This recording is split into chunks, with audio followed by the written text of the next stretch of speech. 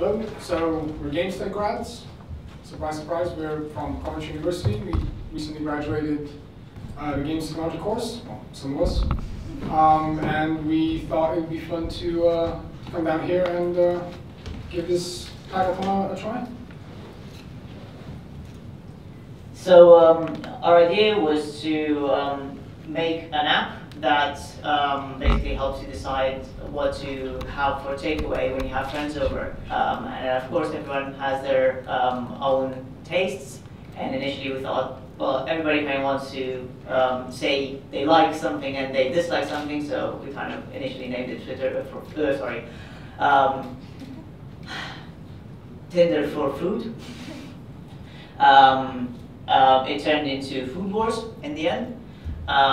So we wanted a very simple application for ordering food, and we wanted to be engaging, fast, and fun. So the technologies we used is the Windows 10 Universal Apps APIs. We developed our app in XAML.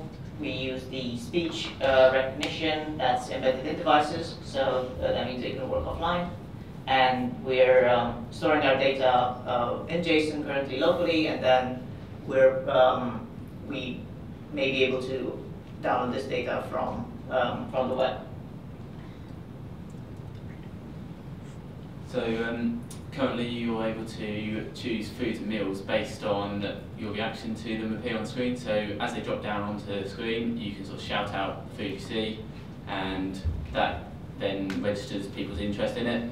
Obviously, the more people get interested in that food, it sort of devolves into further down. Well, the aim is that it would, so if you sort of said burgers, maybe it would split the options into beef burgers or chicken burgers, and eventually this will come up with local suggestions of nearby places where you can get those. And now demo.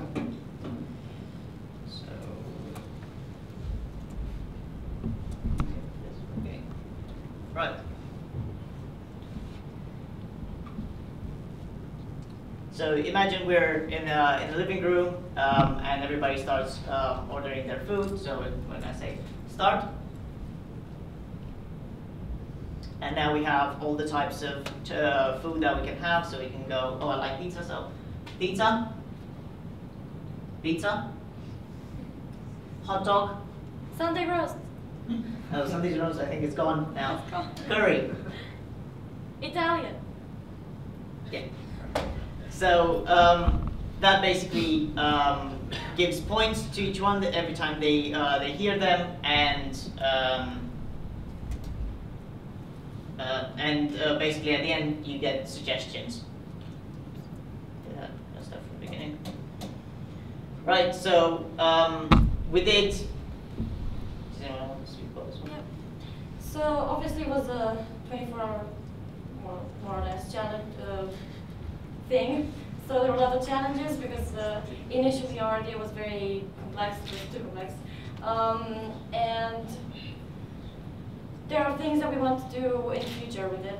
One of these things is to include the ability to narrow down the suggestions of the places you can go to based on your preferences, and based on other metrics such as the distance from the different players or different participants. We want to have speaker recognition, so the app knows who you are and what your preferences have been in the past, maybe where you live, things like this. We want to make it prettier, and we want to have emotions and food score. So we would like to be able to read the emotions from the way you shot it, to gauge how much you want the food, and yeah, and the location as well. Yeah, thank you. Do you have any questions? I'm afraid I'm going to have to cut you in. No questions? Okay.